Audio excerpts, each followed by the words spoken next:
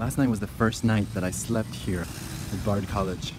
We are going to perform in this Gehry building. Frank Gehry, architect. Some of the buildings look like flames, people say, or waves. This one kind of looks like this bionic mushroom. It depends kind of which part you look from. It looks like it's kind of transforming. So we'll be in there.